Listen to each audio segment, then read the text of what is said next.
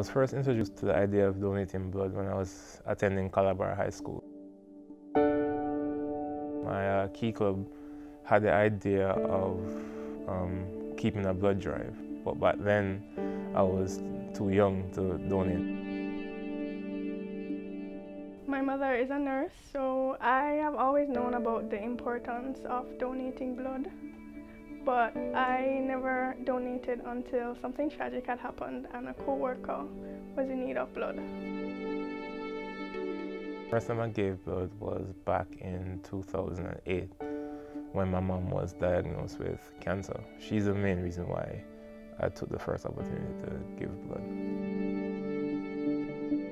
Unfortunately, I stopped donating blood because my mom had passed. She succumbed to her cancer, and as a result I didn't have any reason to donate blood. After that first time donating, I did not donate for several years. Not because I didn't think it was important, it was just not a priority. I didn't have any other family member who was ill at that time, or anybody being pregnant or expecting a child, so I didn't really have a reason to give a blood on someone's behalf. My dad called me one day and said that, Jay, you know, I'm going to the hospital and I'm going to do a little procedure. But I'm going to need you to donate some blood for me. At that time I didn't know what it was. It's afterwards when I found out that he also has a form of cancer. I was turning 30 a few years ago, and I didn't want to just have a regular birthday party. So I started thinking about what I could do, and the first idea I had was a blood drive. My family experience actually brought the reality home. Before I would see commercials or I would hear people talk about giving blood and I wouldn't even consider it because it didn't affect me.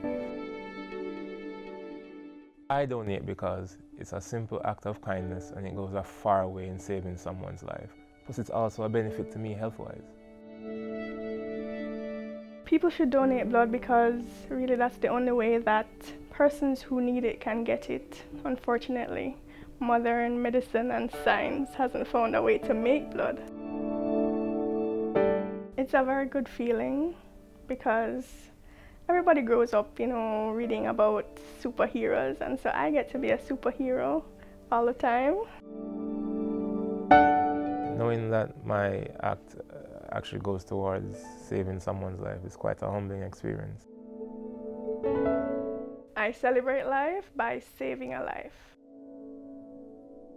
You have a valid pint. What's your measure? Share a pint today. Share a pint today.